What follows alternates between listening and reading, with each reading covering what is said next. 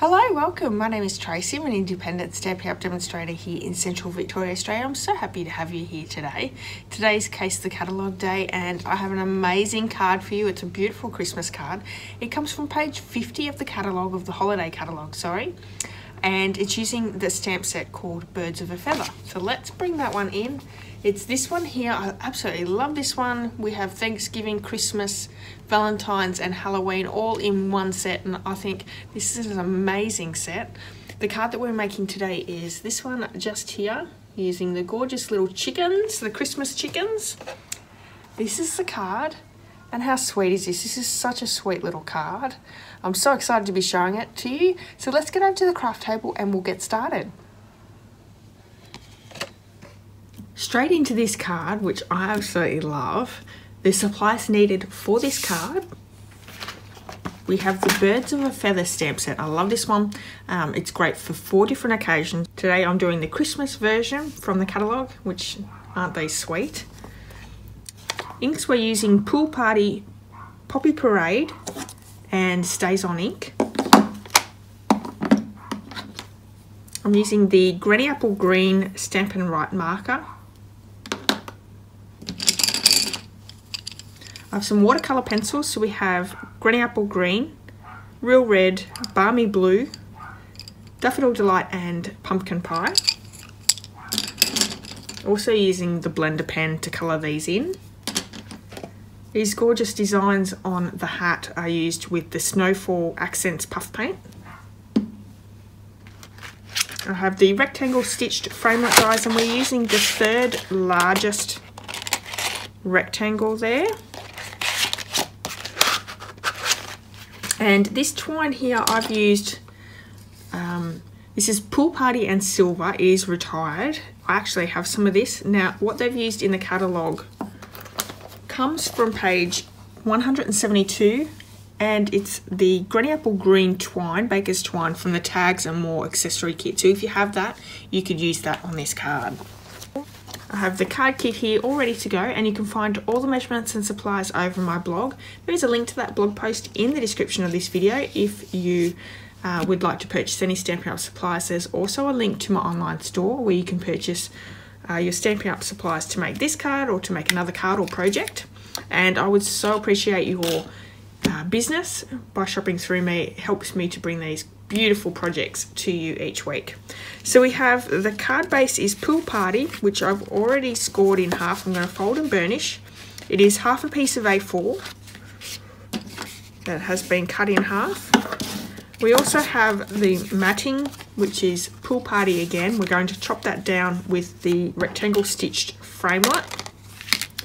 We have a piece of Whisper White cardstock, and that's just the regular Whisper White for the sentiment, and then I have a bigger piece for all our stamping of our beautiful little birds there. So I'm going to bring in the Big Shot first and die cut this Pool Party piece.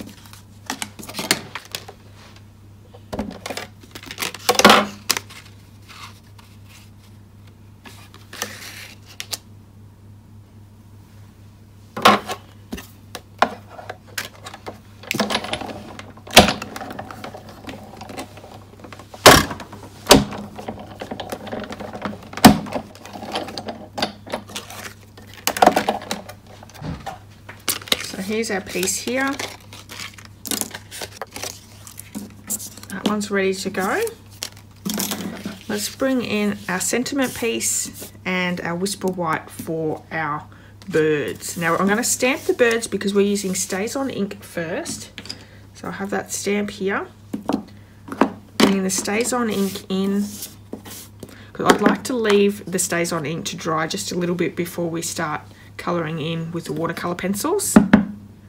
So we need 3 of these little birds.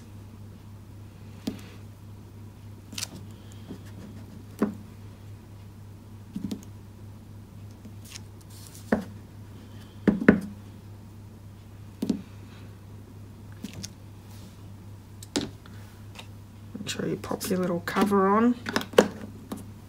And pop that over just to dry quickly. Let's do our sentiment piece. Now to do the sentiment, we have the sentiment here. I'm going to mask off with some post-it notes pop down the Poppy Parade, which is the joyful Christmas part. So one down, another one down. So I can bring in the Poppy Parade ink, and I'm just going to ink up the joyful Christmas. Now I can get rid of those post-it notes, and they've done their job.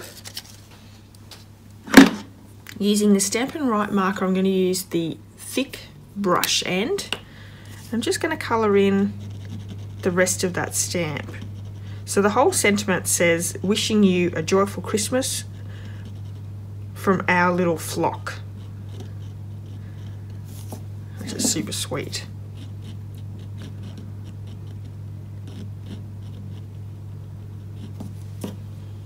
I'm going to huff on that just to reactivate the ink.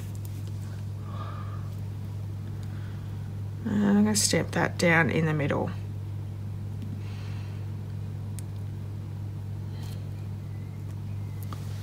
Lovely.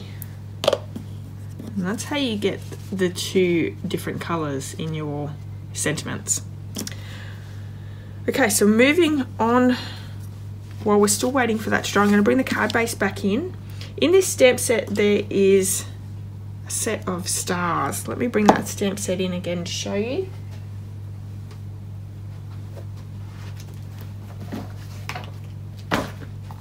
So this is the stamp set. We're using this set of stars, and I'm just going to randomly stamp that front card front. So we have the Pool Party ink,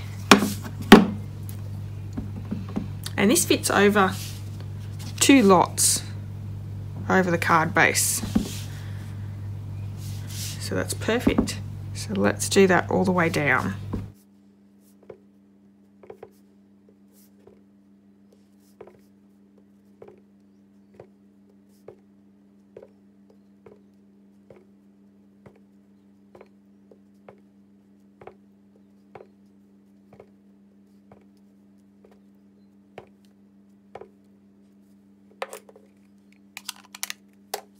Okay, so we're right that we can pop this down onto our rectangle, and I'm just going to use some Tombow glue for that.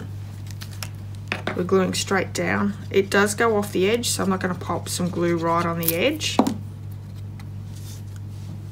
And out there, making sure I've got enough on either side for it to be even. Beautiful. And then we're going to just tie a little bow on the front. So let's wrap that around once.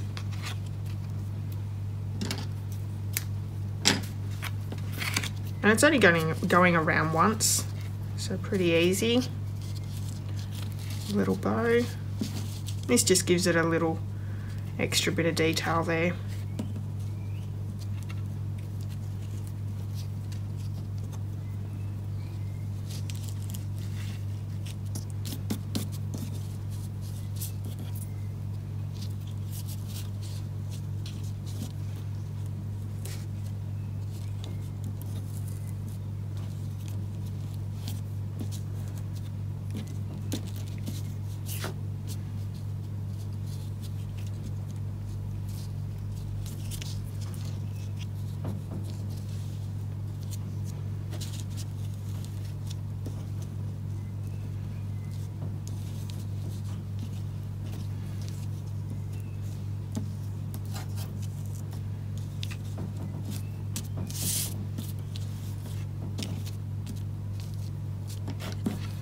And take those tails off.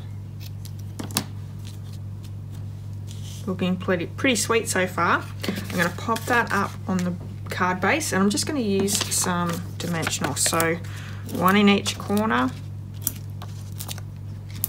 and another one in the middle. So I'm definitely giving that StazOn lots of time to dry before we start watercolouring.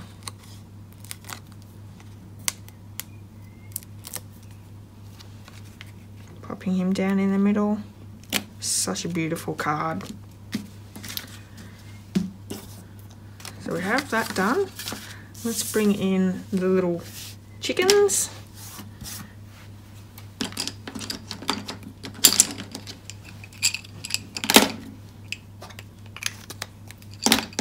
And I have all my colours here. Now, only one of the chickens is going to have the star. So let's colour in this middle one.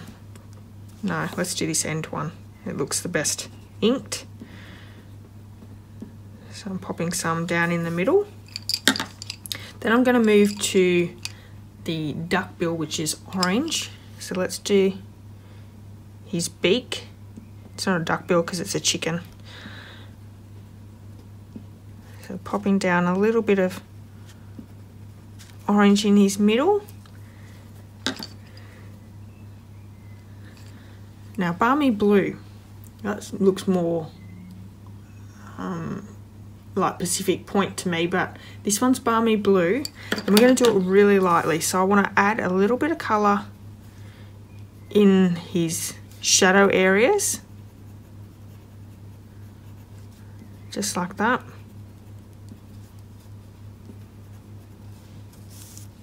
In each one.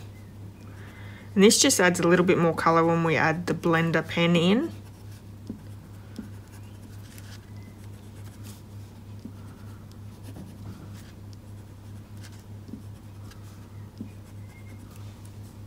And then what we're going to do is we're going to colour in really lightly. So where you're barely seeing it.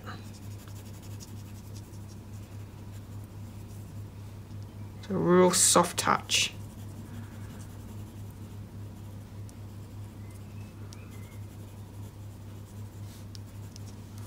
Okay.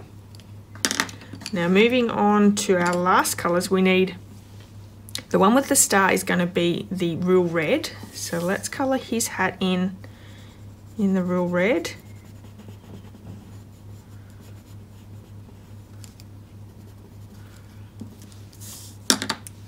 And then we have the granny apple green for the other two hats.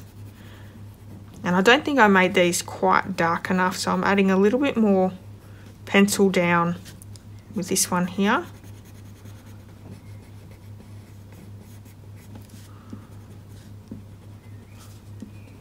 Oop, especially in those shadowy areas. Okay, so we're right to bring that blender pen in and start colouring in. I'm starting off with the hats first, so let's do the green,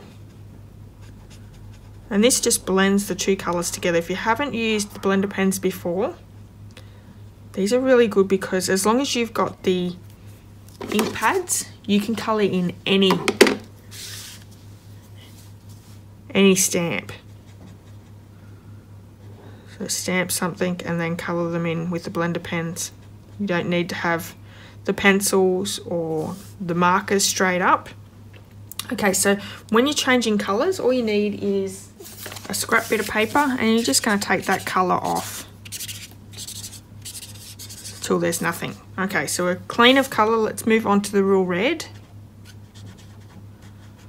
And I like the vibrancy of this one over what I did here. Beautiful. Okay, so we're finished with that one. Let's move on to the blue.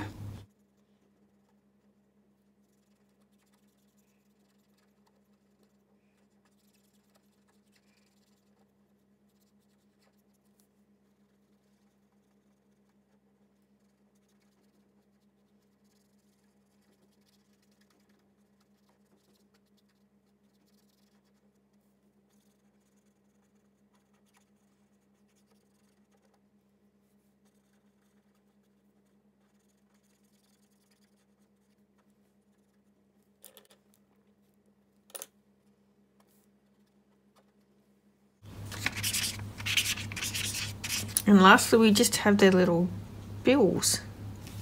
So just moving that colour around so it's nice and even.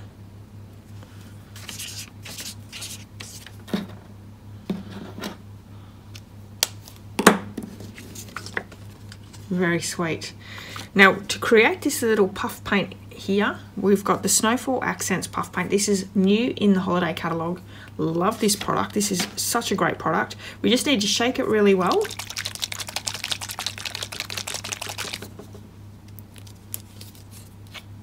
I'm going to add a little bit down on the pom-pom and then just along the brim of the hat.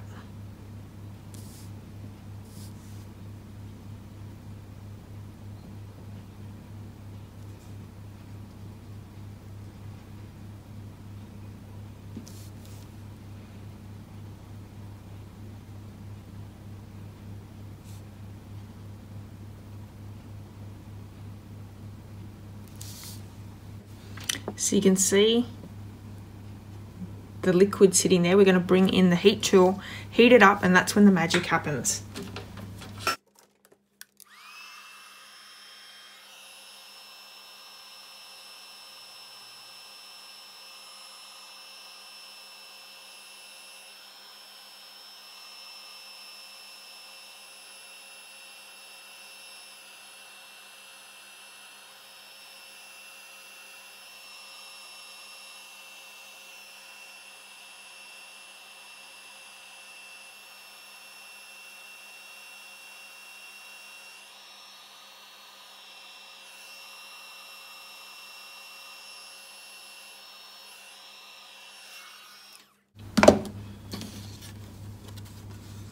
It's a really sweet little effect for the birds. So I'm going to fussy cut these out and I'll be back in just 1 second.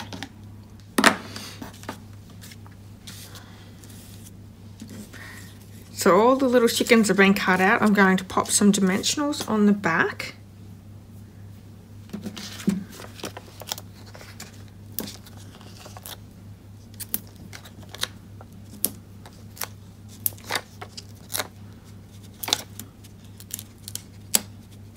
But the one with the star, I'm actually going to pop up twice. Now, I want the one in the middle to be at a different height to the others. So I've just taken that backings off, popped another one down on top.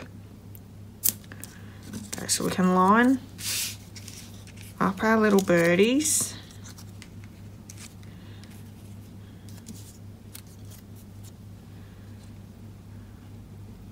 Which gives plenty of room, so I'm going to pop them down.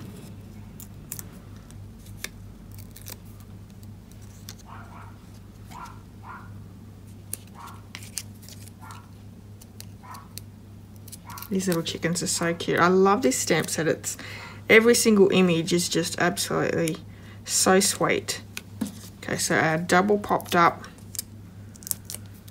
middle one goes down. And that's the card. Thanks so much for joining me today. I hope you've enjoyed today's card. If you have, please give me a thumbs up and I'd love it if you left me a comment. All the measurements and supplies can be found over my blog. There is a link to that blog post in the description of this video. I'll be back again very soon with some more wonderful cards and projects for you. Until then, have a wonderful day and I'll see you all then very soon. Bye-bye.